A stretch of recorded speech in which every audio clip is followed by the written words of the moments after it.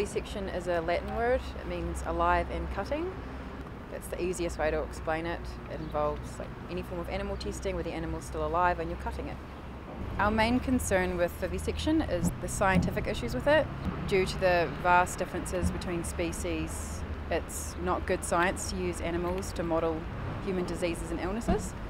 The fact of the matter is 9 out of 10 experimental drugs fail in humans that have worked in animals. So there's still a 10% chance that it will work.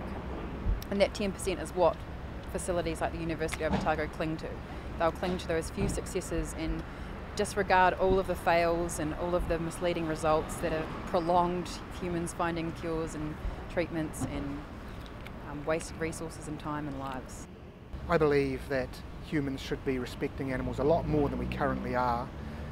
They are not the same as plants or inanimate objects, and yet we are treating them as though they are. They are the same as us. We are animals. Just like us, they're conscious, they're sentient, they have thoughts, they have emotions, they have friendships and family bonds, they have memories, they project into the future, they problem solve, they love, they grieve. All those things are not objects. Every animal is someone, not something. And the way we are treating them in our society is not reflecting that. We're stuck in an archaic mindset. We've created a narrative that says it's okay to exploit animals, and that narrative needs to be rewritten. You can see by our campaign, by the Stop the Otago Animal Lab campaign, how badly they want to keep us quiet. I mean, we're standing in front of the wall right now where we pinned up 11,358 hearts to represent the thousands of lives that were lost last year at the University of Otago for research, testing and teaching. And within 2 hours of putting them up, the university had taken them down. So they really do try to cover it up. They don't want the public to be talking about it. With this new lab specifically, we didn't actually hear about it being built until the 11th of May this year. So they already had the consents, they already had the plans, and they hadn't made it public knowledge yet, which we have a lot of issues with, because as far as we're aware, some of this $50 million does come from taxpayer money. The University of Otago do receive funding from the government. It's within our right and within our interest to be able to have an opinion on this.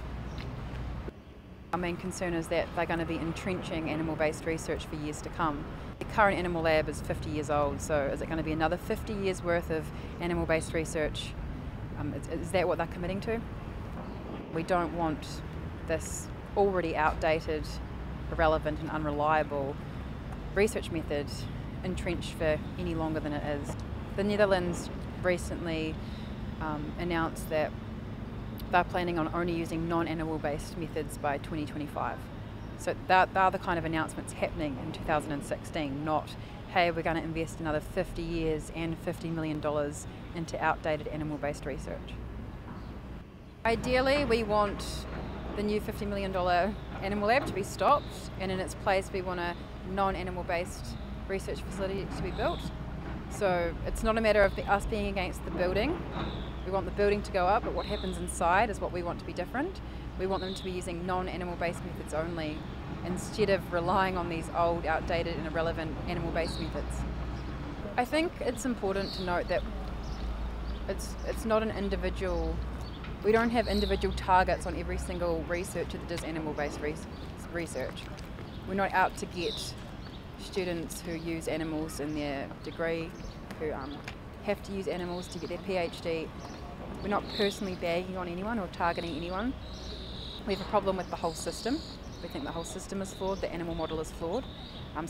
There is a lot of restructure that needs to happen.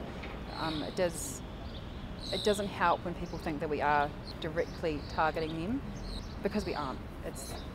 We're targeting the system, not the people. The best way people can help us is by following the campaign. We're going to be doing a lot of different events and a lot of different actions.